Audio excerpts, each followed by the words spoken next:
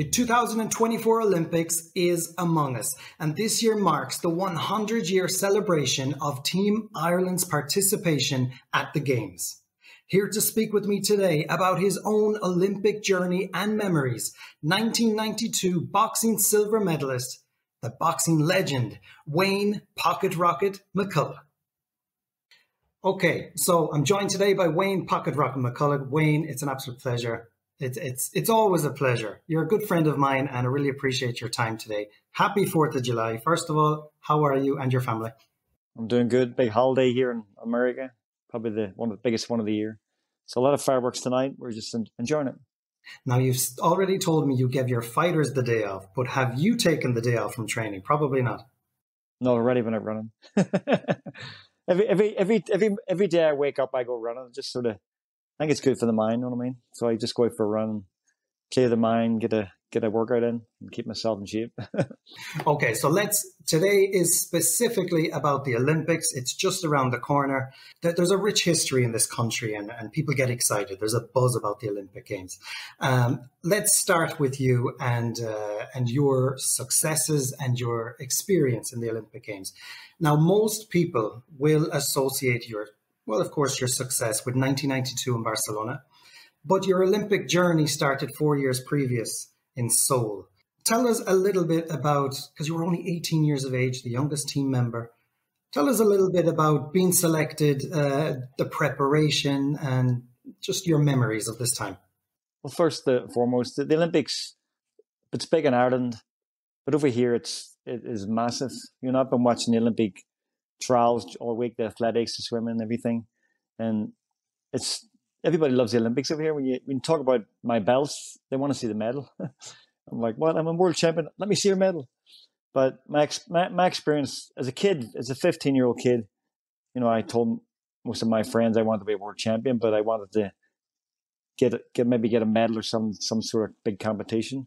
And the Olympics was the goal. And then at 17 years old, I beat the national champion, PJ O'Halloran, and I stopped him in the third round.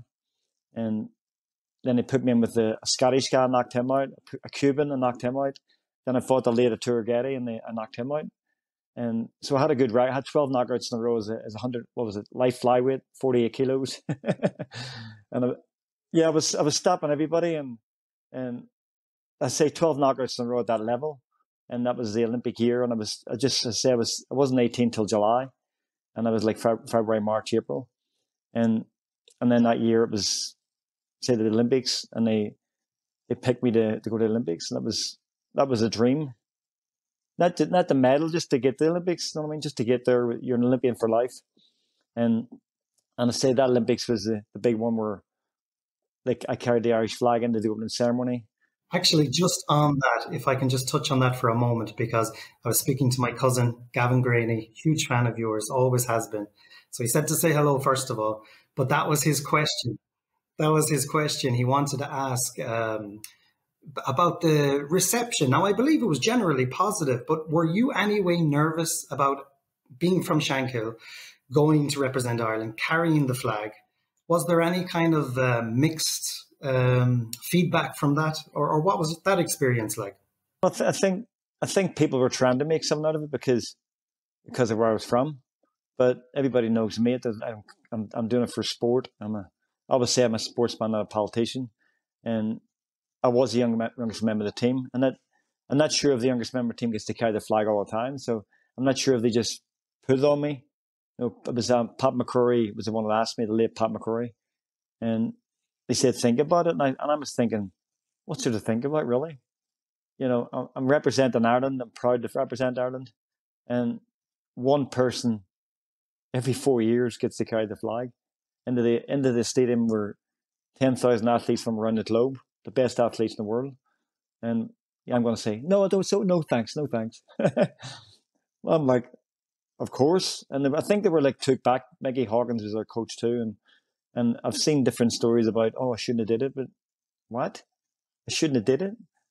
You know, if I'd have said no, I don't want to do it, you know, I was probably took a lot of bad publicity for that. But I'm representing Ireland. I'm at the Olympics, and it was actually a positive thing for me for the Shanker Road where I was born and reared, it was a positive thing for them. It's because, you know, a little guy from the Shanker Road carrying the flag into the opening ceremony, forget about the politics. And when I came back home, I say the Shanker Road had a party for me. And they walked me down in front of, behind the flute band, the Shanker Road flute band. So if there was bad blood about it, they wouldn't have did that. You know what? I love that. I think I always said it to people. Sport, I mean, politics should not come into sport. I just hate even mentioning that in the same sentence. You know, unfortunately, it is a big thing for some narrow-minded people. But I love that about you, and I've always said it to you as well personally. You've broke boundaries, you've united a nation, you've always had the support of both sides, and I love that. No, you're right there about there's always a small majority of people on both sides that'll say he shouldn't have did it. Oh, he shouldn't have did it. Well, put them into the position where Dave did it. You're walking in the Olympic game. First of all, I'm at the Olympic Games. Just barely turned 18, and that was just a goal. Just a goal that I achieved right away. Then to carry the flag was just something through on me. I'm like, well, I was honored to do it. No, I mean, it's an honor. And I say, but some people have bitter blood, then they're going to keep it going forever. And that was 36 years ago. Exactly. And you know what, Wayne, I always say it, and there's a lot of this rubbish in football as well, but I always say holding on to that kind of hatred, it really drains your energy. I mean, you have to be very careful with what you put your energy into. Life's too short. And holding on to hatred like that, we won't get too political or anything, but holding on to hatred for the past of a completely different generation is not the way to a brighter tomorrow. So no, Eugene, you're 100% right. And the people that do hold on to that stuff, it brought positive stuff to the Shanker Road. And I say, I'll not talk about it. I got to carry the Olympic torch up the Shangle 2012. Another positive thing. So that was, people think of the Shangle or the Falls Road as Catholic Protestant areas that are just bitter and they're fighting all the time. There's good people there. There's good people on the Shanker Road and the Falls Road that want normality. Exactly. And you know what, that's another thing, talking about no matter where in the world you live, I've often said to people, you know, people would say, what's it like where you're from in Galway? I say, you know, I love it. And of course I'm going to be biased, but I could go there with a camera and shoot a little documentary showing two completely different sides. I could make you feel like, oh, I have to go there on holiday. Or you could look at other parts and say, not for me. It's everywhere. You could do it. My American friends that go over had two over last year. Went to Belfast, went to Dublin. I set them up to train with Michael in Dublin. Sent them up with my friend Stephen Kirk in Belfast. They got to see the real side of Belfast, and they loved it. They love both Dublin and Belfast, and they got to see. You go on a tour over there, you take what they want you to see. But when you go to, my friends took them to there was no bitterness. It was just that side. Michael took them to Dublin around there, so they get to see the real Ireland. You know what I mean, north and south. That cousin that I told you about, Gavin, he loves going up to Belfast, whether it's for concerts or boxing events.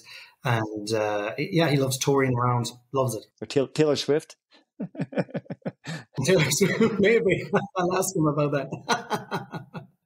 Okay, so getting back to the Olympics, the Seoul 88, that is actually where you were given the nickname, wasn't it? The Pocket Rocket. How did that come about? Who was it that gave that to you again? It was one of my, I was the youngest member of the boxing team. Most of them were, because Michael was I think Michael was 20, 21. And then the rest of them were like 23 to 25, more or less. Billy Welch was on the team, Kieran Joyce. John Laurie we shared rooms with John Laurie. And Paul Fitzgerald. Don't want to leave anybody out. And I say Kieran Joyce, I thought so, he said, he looked at me and I was about this size. It wasn't fully grown. But I was making 48 kilograms pretty easily. And they were all sweating to get the weight off. And he just said, you're small. And you throw so many punches, you're like a rocket. I'm going to call you the Pocket Rocket. And I said, I actually like that, you know what I mean? But the Pocket Rocket, that was in 1998, 88. And I've had that name ever since. And the Americans love it. The Americans love the Pocket Rocket. Between Seoul 88 and of course, Barcelona 92. You had a wealth of experience and success as well. You had Commonwealth gold for Northern Ireland in 1990. You had a bronze medal in the Boxing World Cup also in 1990. And then, so going into Barcelona 92, you know, you're more developed as a fighter, as a man. You have more experience and success behind you. How different was that from Seoul 88, the young kid, to Barcelona 92? And, you know, was there more expectation on your shoulders? Did you feel that? Well, 88, I was a kid. You know, I wanted to go pro after the Olympics in 88, but my old coach, the late Harry Robinson, you know, he convinced me to stay amateur because I thought I was fully grown, number one, but I wasn't. And I say I'm small. Well, I'm a small guy anyway, but I was about this size, and I did grow more, and I went up to 2 weight divisions.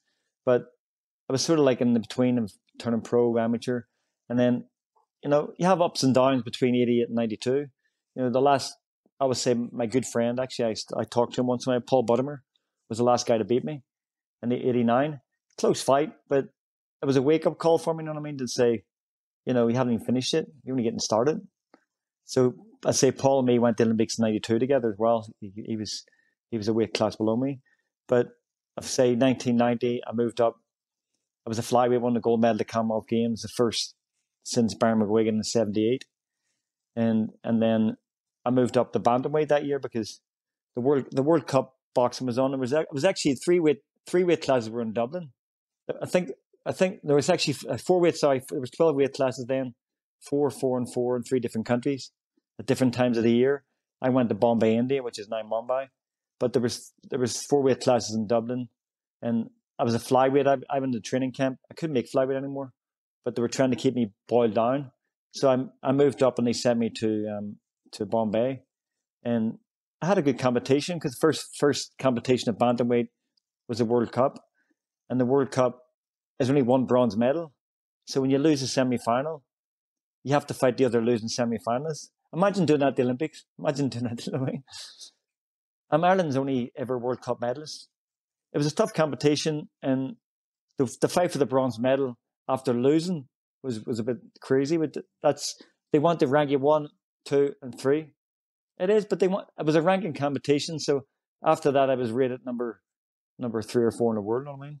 In Barcelona 92, I remember having this conversation with you before, and I was talking to you about winning your silver medal, and you quickly corrected me. Well, you interrupted me and you said, did I win a silver or did I lose a gold? And you just made me think of it in a completely different way. Now, it sounds harsh, but I understand where you're coming from. It does sound harsh, but at the same time, it's, you know, as an athlete, you're always trying to be better. And for me, for everybody, they always say, everybody, you won an Olympic medal, you won the Olympic silver. And I don't say to them, and I've said to some people, but I lost, you know, and that's my mindset because they want to be better. But that's a winner's mindset, Wayne. That's a good way to be. Yeah, well, it probably is because, like I said at the start of this, I wanted to be a world champion. 15 years old, I said to my friends, not disrespecting any belts, but I wanted to be WBC champion, and I did it.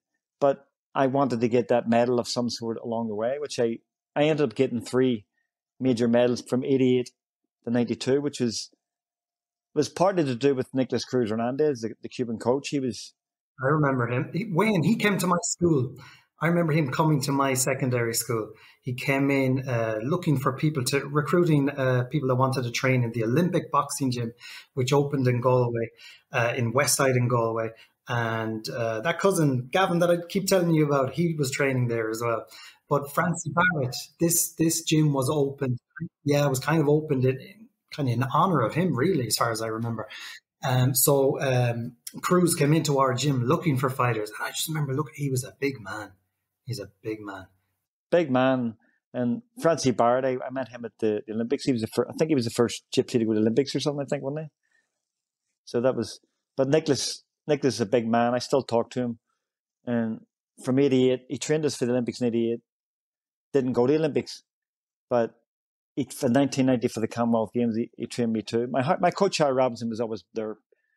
And I mean, the 4 or 5 weeks before competition, Nicholas took over, and I would say it was a different level. It was just a step up, pro amateur style, and then '92 he trained as, of course, the World Cup as well. Trained as there, so in them 4 years from '88 to '92, I got 4 major medals. So that's a big achievement if you consider all Irish fighters of the past. You know what I mean, getting 3 major medals in 4 years, and it goes to show how much I improved along the way.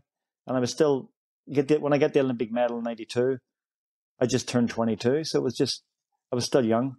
And as I say, I wanted to get that major medal. I ended up getting. God was good to me. I got 3. You know. Can we get a look at it? Have you got it with you, the medal? It's in your pocket. Oh, show us all of them. What do you have? No, my World Cup medal's back. My dad has that back home, but I've got the Commonwealth gold, which is my daughter. She calls them vintage. You see this one? Oh, this one's so old and tarnished. You see, but that was back then. It was the camera. That was the first since '78. You know what I mean? On the back, it has the McCULLOUGH and yeah, it's thick. But the Olympic medals, the way they set the Olympic medal was cool because they set it like on a platform. If you see this, you know, it's set like on a, so it sits out, see like that, and then they actually engraved at the back, and they did this in the village for us and put the weight class on it and stuff. 54 kilos, Wayne McCULLOUGH. And the good thing is too, the gold, silver, bronze. They gave me a gold pair of aviator Ray-Bans. I still got them. What feelings do you have holding them, looking at them right now, 32 years later? No, this medal here, especially this year, of course, with the Olympics coming up, and I trained some guys that work for NBC here, the studios, and one from CBS studios. So when they see the medal, like, I said, "Hey, do you want to put it on?" They're like, "Put it on." I'm like, "Yeah." I put it around their neck, and they're like, just so took back from it that I'm putting it around their neck, my medal, and they're like, I said, "Put it around your neck, it's fine." And they're like, "Really?" So people come in, they want to see that they're in a big medal. You know what I mean, they say there's not too many get Olympic medals, and I think I did something there recently for some build up to the Olympics, and I think they said there was 26 living medalists in Ireland. 26. But you know what? Yeah, you see, USA is so big and so many medal holders. Ireland have only had 38 medal winners, so 26 is not too bad. And the majority was boxing. Oh, I have a little quiz for you at the end, and that's one of the questions, so we'll see. Show me the WBC belt before we move on. Well, this is the original belt right here, which is well, I'm wearing this shirt. A guy back home made the shirt for me, Wayne McCULLOUGH. It says it's got Yakashizi on it. Let me stand it. Yeah, don't know you can see it. Can you see it? Oh, nice, very nice. Probably has the date as well, does it? Yeah, and well, I wasn't. I was next year. It'll be 30 years, so this shirt will be good next year. And I say this belt was my dream. You know what I mean? And I'm still. Katie Taylor has 2 of these now, but I'm the first and still the only male. And this belt, think about it. This was 30 years ago, and still the only male to do it. And before that, the WBC belt's been out since the 70s. So it just goes to show you the prestige of that. Where I say I'm a WBC ambassador as well. Well, this is the old pictures that was on that side. You got Joe Louis, and this side you have Muhammad Ali. That's Joe Louis, and you have Muhammad Ali. But the new belt, which I got a Mauricio Sullivan, because I work for the WBC. I do like stuff for them, and the WBC belt now. This is like a replica belt, and this has got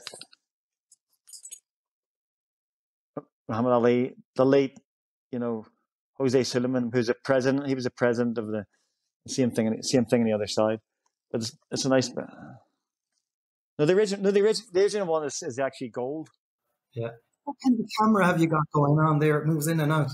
I don't know. It keeps jumping in. I don't know what it is. It's like I think it has because I do videos like this, so it sort of follows you around. Well, that's good. You can go to the bathroom and it will just follow you. Keep talking.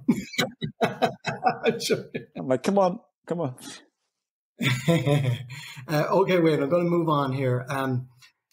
I don't know how you broke your cheekbone in the semi-final, by the way, in Barcelona. How were you cleared to fight in the final?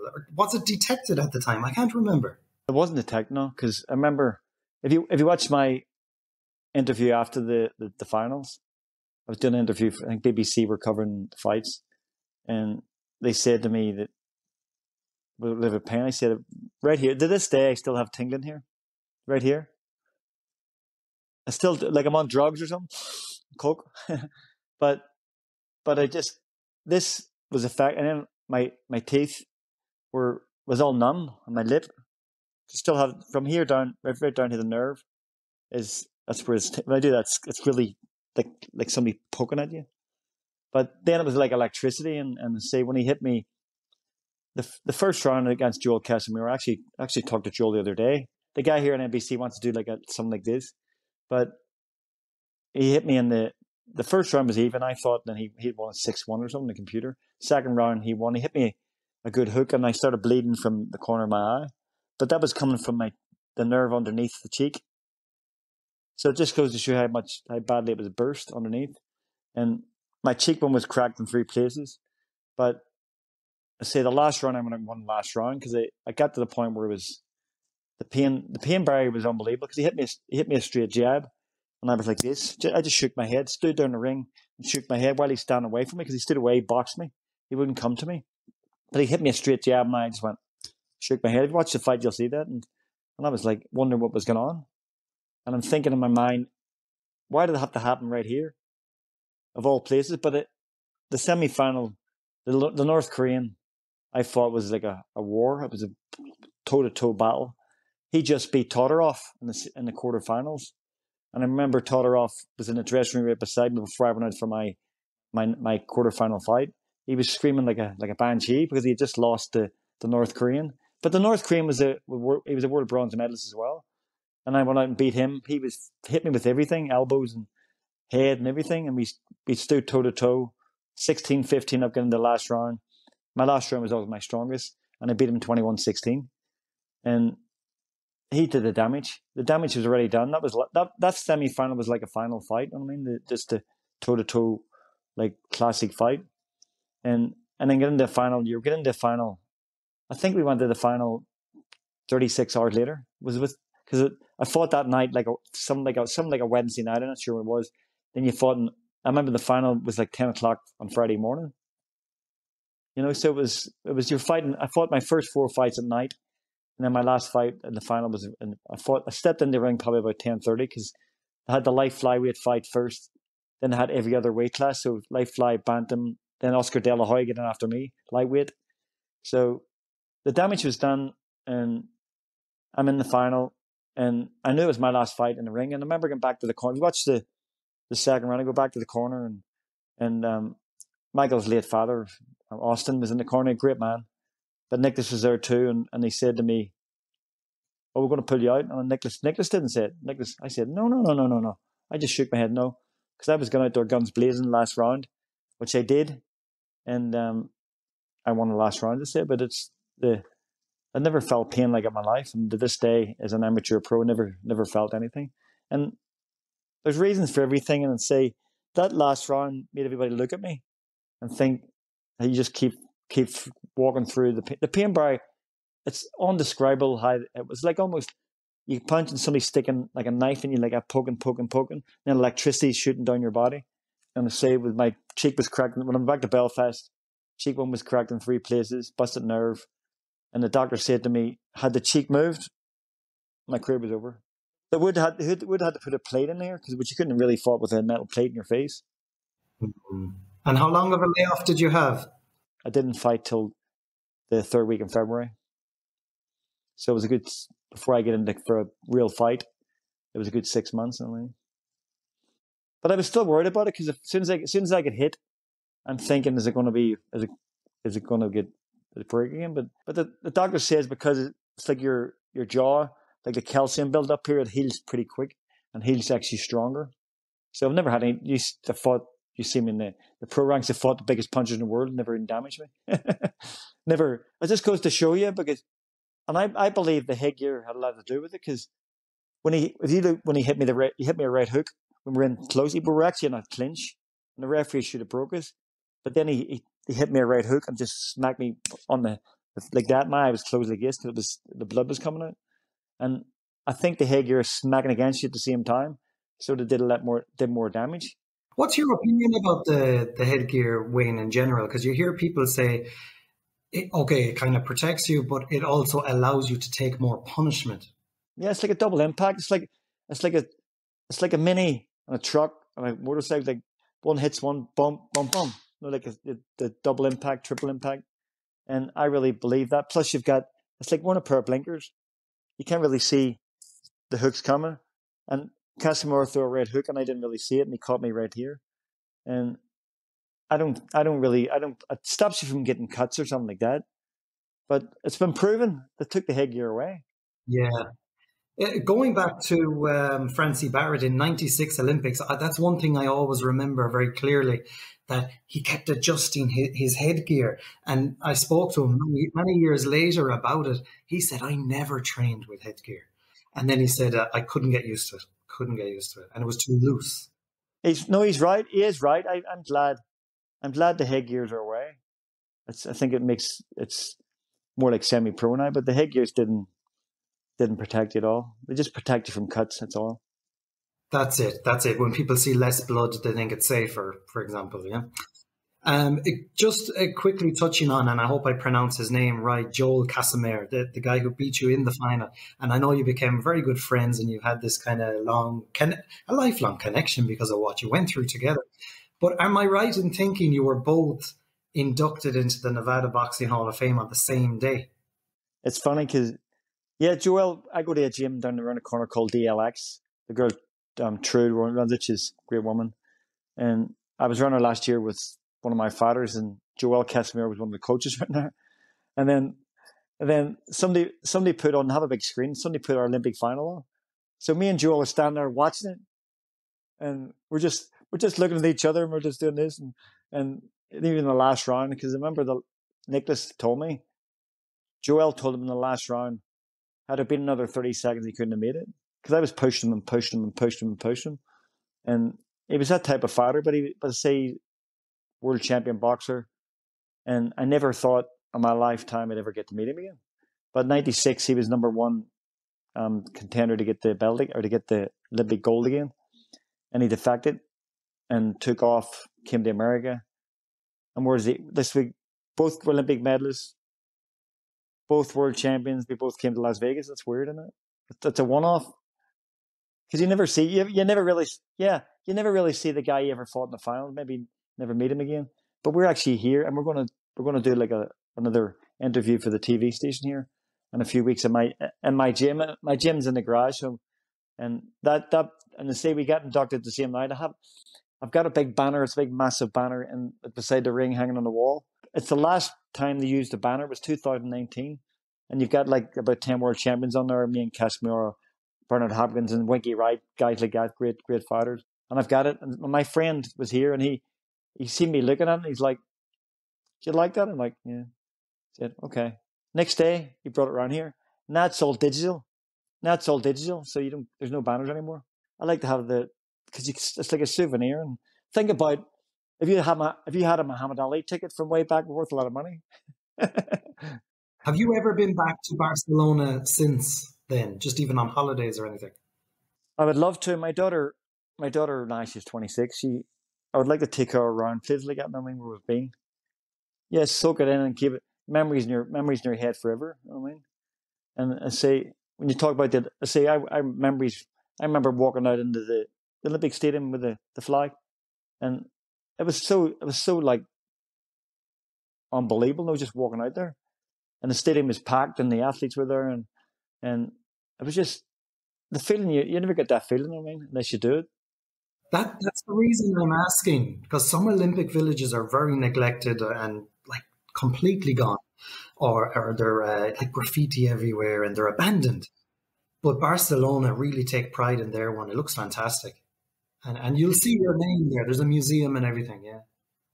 Also Seoul as well. I like to go to Seoul to see, because Seoul had like big high rise apartments, and they were beautiful. They were beautiful. They were beautiful. And I say back then, anybody who was a Korean who medalled got a brand new apartment and a pension for life. That's nice incentive. Your favorite Team Ireland Olympic moment, and you cannot say yourself. It can be any sport. I think that, one of the best was, like, for me, I was there, and Michael Cruz gets a gold. I mean, our first ever for men. You have to, and I was sitting in the drug testing room with Joel Casimir trying to get liquid, and I think then it was great to see that first ever, and he's still the only male to do it. Katie Taylor, of course, went on, and Kelly Harrington. But for an Irish thing that was there, I just missed out. And to see Michael get it was he set the roadmap for the next generation. I mean, to have that, and I was happy for him. It wasn't like I wasn't happy. You know what I mean? I'm sitting in a drug testing room trying to pee, and I couldn't pee, and I didn't go out to see it. Good to see him, but Joel Casimir was sitting beside him, and he's fighting a Cuban. And I remember when the fight went over, I looked over at Joel. It was only a small room, and he just looked at me, and we just sort of went like this. You know what I mean?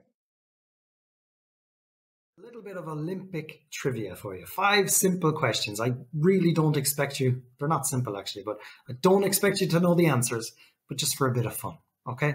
Number 1, Ireland's first ever Olympic medalist. Any idea? First ever? That was way back in 1928. 1928? Wow. Was track and field or something like that, wasn't it? Oh, athletics, you're right. Pat O'Callaghan. Yeah, I remember. I don't know much about him, but I know it was definitely track and field. Pat O'Callaghan. Okay, number 2. What sport, we touched on this earlier, so what sport has given Ireland the most Olympic medals? Boxing. It is boxing. Any idea how many? I think there's something like 20 or less, is it? No. Less. You're close though. 18. 3 gold, 5 silver, one of those is yours, and 10 bronze. Okay. Number 3. Which Irish Olympian won a bronze medal but received his medal 4 years later? And it's quite recently, actually. Quite recently?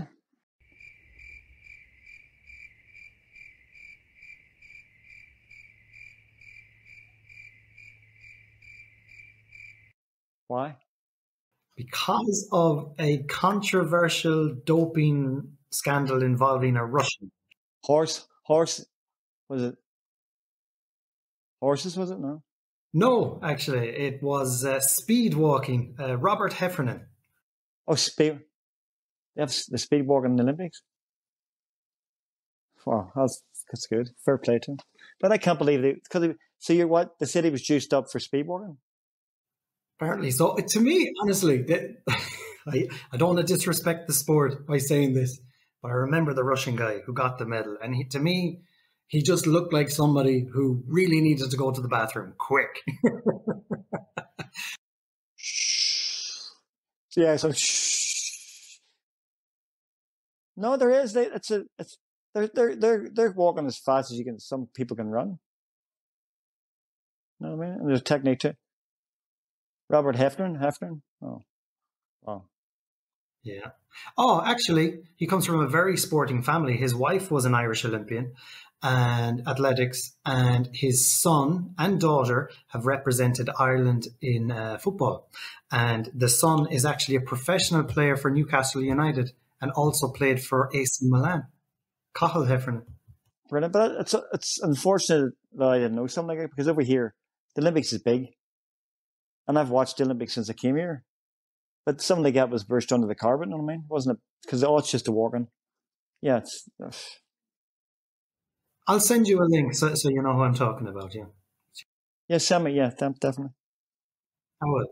Okay, next question here, nearly finished. The youngest ever Olympian for any country, even just guess the age. It's probably 12 or something like that. What was it, 12 or something? You're not far off.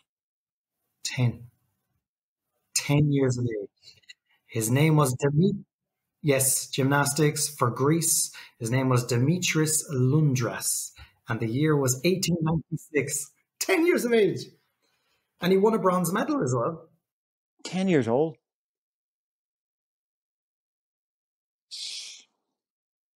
10 years old. See, boxing, I think some boxers should be allowed to go under 14, but you're not. You're not allowed. No. What is the legal age? Is it 17, 18? I think 17. 17. 17. Okay. Last one of these. Last one of these. If you get this wrong, you have a 100% record. Yes! Okay. The most medals of any individual athlete, any sport, any country. Swimming. Yes. Michael Phelps. Yes. Any idea how many? But there's somebody going to try to beat it this year. There's an athlete here who can become the most decorated. Is there? I didn't know that actually. Okay. Okay. So how many does Phelps have? He must have about over 12, probably. Definitely over 12. 28. That's like me going to the Olympics and competing in life, fly, and flyweight. A bantamweight. You're going to fight every day, 3 fights back to back. Be good, wouldn't it? They should allow you to do. They should allow you to do that 2 weight classes. I mean, just to put that into perspective, Ireland have 38 medals in their history as a country, and he has 28 individually. 23 of them are gold, 3 silver, 2 bronze. Michelle Smith would have, could have, should have had. Back in that was sensational at the time, because I know Michelle 88, 92, she was there with us, and then all the medals she was getting. It's like you go from one year to one extreme to the other extreme. I mean, do you know what? I know there was controversy surrounding her in '96, but she was never stripped of the medals. She still has them. Really? They should still they should still go down in history as it. Wow. Yeah, she got a ban, but she's actually officially Ireland's most decorated Olympian. It's like Lance Armstrong was the most decorated cyclist. Oh, do you know, can I tell you a funny one about Lance Armstrong? But they did strip him of his Olympic bronze and his Tour de France wins. They did, but wait till you hear that. There was a comedian on the TV one night, and he said, "I'm sick of all the abuse that Lance Armstrong is getting." He said he won 7 Tour de France's while he was on drugs. So what? He said, "When I was on drugs, I couldn't even find my bicycle." That's what I was. I always say that with the Cycling Federation. At least he didn't get caught, but there was so much paperwork to catch him. But look in boxing. If he gets like what do you call him? The kid Garcia just got suspended for a year. Big deal. 1 year got a bigger suspension than you usually get. It's usually $5,000 or $10,000, and a year suspension. He got a year suspended over $1 million, but you get to come back again. Lance Armstrong was stripped of his whole livelihood, everything, and all he's doing is going faster than he's not cracking your pump. Boxing should. But I always say if you get caught once, they should ban you for a big ban, big suspension, and a lot of money. And the second time you do it, they should ban you for life. Because if you do it the second time, you're trying to cheat the system. You know what I mean? They're always trying to be a step ahead. Like the Olympics this year, you're going to see a lot of people getting caught because they're trying to be a step ahead of the testing, trying to mask it, and then they're so detailed in their and testing people they get caught. But you're cheating. This is something I should have asked you earlier. Talking about that, I was asking you about your standout moments in the Olympics. Unfortunately, there have been some negative standout moments also. And the scoring system in boxing gets heavily criticized at times. Is that something, is it a flawed system, or is it just plain out, is it just corrupt sometimes? Well, I believe to this day that I should have been a 3 or 4-time world champion, 3 divisions, because my fight, well, the first fight was Zaragoza, split decision, lost fight of the year, don't get a rematch, should have had a trilogy.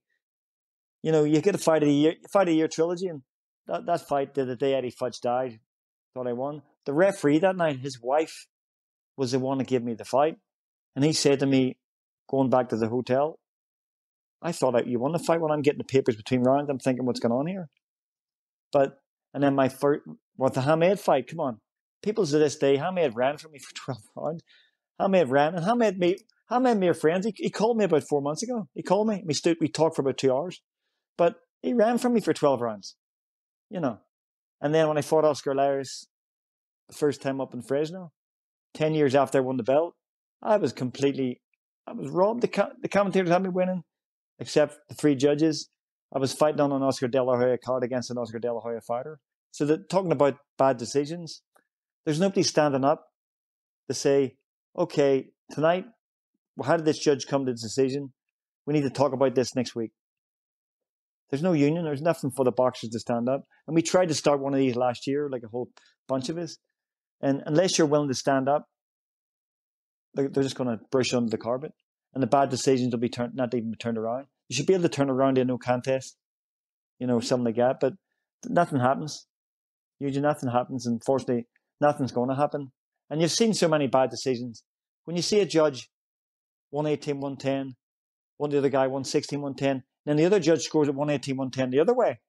That's 16 points of a difference. 16 points. Come on. You can't be that much far. You can't be that far off. And rounds can be close, but come on. If you control 2 minutes of a round, 2 minutes, and somebody wins the last minute, they shouldn't win the round. But a lot of times they do, because they one big shot, not hurting the guy or dropping him, but that one shot shouldn't win you the round. If you drop him, okay, it's different. But if somebody controls the round and boxes the head of it for 2 minutes, he should win the round. But unfortunately, it's not like that anymore. It's getting worse and getting worse. Yeah, they need to do something with that and quick. Okay, last question, based on the Olympics. 2024, it marks the 100-year celebration of Team Ireland in the Olympic Games. Now, it's also, Ireland have 10 boxers going to the Games. It's the biggest number of boxers representing Ireland since Rome 1960. That was the year Cassius Clay won his famous medal, his gold medal. So the only thing I want to say to you is any words of encouragement that you'd like to put out there for the fighters competing for Ireland? Is there 6 women and 4 men, or 5 and 5? Something like this, I think. There's a lady in every ladies' division. I know that. Well, there you go. Well, I say that when we fought in the Olympics in '92, there were 7 of us, but there was no women. So that could have been one of the biggest ever then if a woman was involved. But I take my hat off to them, because I always say Nicholas should be the coach, but people's going to throw darts at me now. Whoa, Nicholas Cruz-Hernandez should be the coach of Ireland, and it's ridiculous the knowledge he has in his head. He's got more knowledge in one hand than most of these trainers do. But I'm behind him 100%. If we watched him from here, the coverage over here is good. The Americans love the Irish fighting, and with 10 people in the Olympics, we should get at least a gold or silver and a bronze. We get at least 2 or 3 of them. At least we could get double gold. I'd like to see another male go for the gold. You know what I mean? But again, it just comes down to the right. If you can bring your own judge along, your left hook or your right hook, you don't have to depend on the judges. But unfortunately, there's a lot of politics in the sport of the Olympics, of course, and to have 10 going is unbelievable. I think one of the kids at Walsh, it's his second Olympics in it, and he could double. If he could double medals, he'd be like Paddy Barnes. Yeah, and Kelly Harrington is back as well. Yeah, Kelly Harrington. So they're double. There can be double medalists as well. And if Kelly get double gold, it's not bad, is it? Nobody's ever did that to double gold. So here's hoping Ireland can deliver a few medals in a couple of weeks. Thank you so much for your time today, Wayne. It's been an absolute pleasure going trip down Olympic memory lane. So thank you for sharing your memories with us today. Well, I'll show you around here. When we go off the air here, I'll show you around here. Okay. So we're into the interview now. What do you want to show me?